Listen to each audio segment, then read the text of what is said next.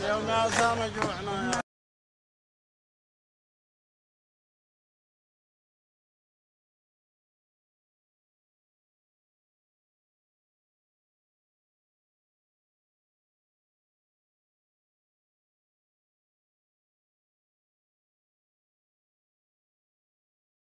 تستخدمها مواد الإغاثة التي هي ضرورية لدخول وحركة مواد. Was there just a few days ago, and it remains the UN's position that they have to play a stronger role in ensuring the proper use of water for the Yemenis, supporting other Yemenis, and I thank them for their work.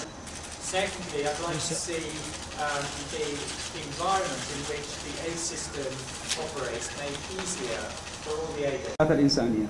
Secondly, I'd like to see the environment in which the aid system operates made easier for all the aid agencies. أيضا ثانيا نريد أن يكون هناك بيئة مواتية لحركة وتدفق المساعدات الإنسانية بشكل سلس. Keep the ports open, keep the roads open, provide access to all the key facilities.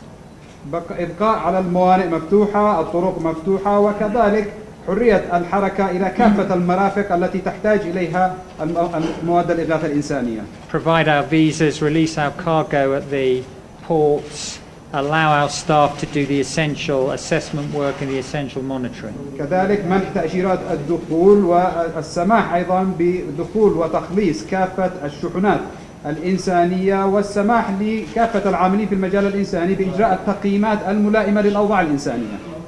Thirdly, I'd like to see stronger economic support, more resources injected in the economy, salaries paid, more foreign exchange, so that ordinary people have more money to buy the essentials to survive.